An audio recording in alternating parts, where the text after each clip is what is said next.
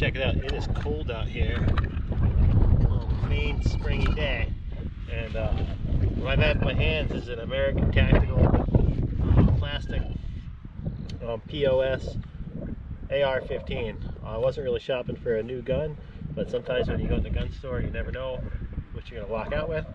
I saw this, and because of the recent events there with the shootings and Joe Biden and all that crap, I had to buy it. And then, of course, I had to make it functional.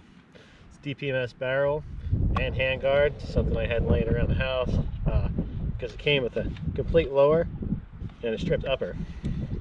The most interesting thing about this is that there are a few metal parts. The buffer tube is metal.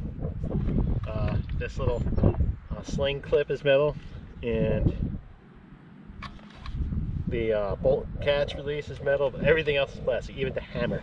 So I was curious to see if it would even function. Let's see what happens.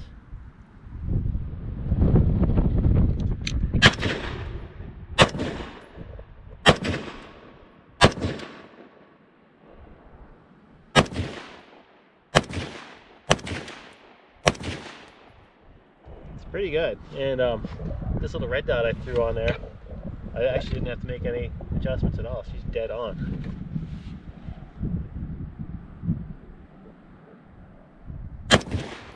The trigger actually doesn't feel that bad for being plastic. Like, it's literally plastic.